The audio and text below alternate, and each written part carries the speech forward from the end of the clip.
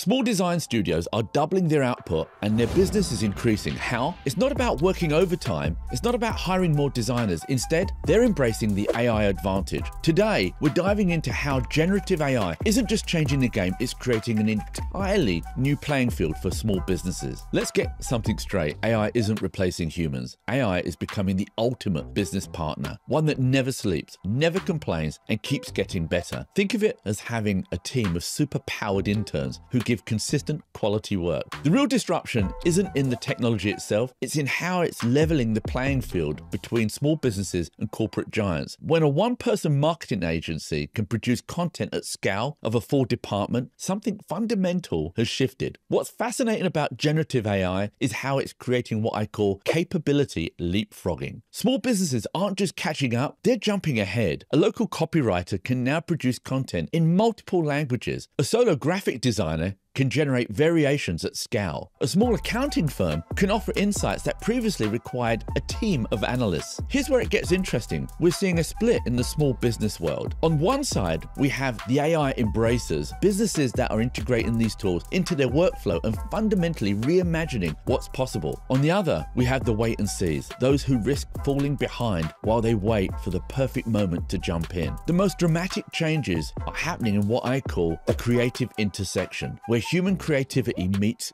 AI capability. Small marketing agencies are using AI to generate initial concepts, leaving humans to refine and perfect. Web developers are using AI to code basic functions, focusing their time on complex problems. Designers are using AI to explore countless variations and then applying their expertise to select and enhance the best ones. Now, here's something counterintuitive. The businesses seeing the biggest gains aren't the ones using AI to cut costs. They're the ones using it to increase value. They're not asking, how can AI make this cheaper? They're asking, how can AI make this better? AI is changing the nature of competitive advantage. It's no longer about who has the most resources. It's about who can best leverage the available tools. A clever small business owner with the right AI stack can now compete with corporations that have hundreds of employees. Here's the plot twist. As AI gets better at handling routine tasks, uniquely human skills become more valuable, not less. Empathy, creativity, strategic thinking, relationship building, these become your true differentiators. The tools that were once exclusive to large corporations with massive budgets are now accessible to anyone with an internet connection. This isn't just interruption, it's the democratization of business capabilities. You know what fascinates me most about this AI revolution? It's not the technology, it's not even the capabilities, it's the deep questions it forces us to ask about ourselves. When a machine can do something in seconds that used to take hours, we have to ask ourselves, what could we be doing with all that reclaimed time? The real question isn't whether AI will change your business, it's whether you'll use that change to become more human or less. Will you use AI to hide behind automation, or will you use it to create more meaningful connections with your customers? Every business revolution has its early adopters and its skeptics, but this one's different because this time, waiting on the sidelines isn't just missing an opportunity, it's choosing to play a game with one hand tied behind your back. The calculator didn't replace mathematicians, it created more of them. Similarly, AI won't replace small businesses, it will transform them in ways we haven't even imagined yet. And let's take a moment to reiterate for those who think AI is a solution to everything. It's a tool to enhance what we do, not eliminate the need for us. And just because AI can handle tasks like writing ad copy, generating images, or drafting emails, it doesn't mean we should skip the human touch. Every piece of work, whether it's content or design or communication, deserves to be reviewed and refined by not just one person, but a team. After all, nothing is perfect, and that's where our creativity and oversight comes in. I'm curious, how are you planning to use AI in your business? Not just to automate, but to innovate. Share your thoughts in the comments below. If you're fascinated about how technology is reshaping small business opportunities, hit that subscribe button and notification bell. Every week, we explore new ways entrepreneurs are rewriting the rules of business. Please like this video if you enjoyed it,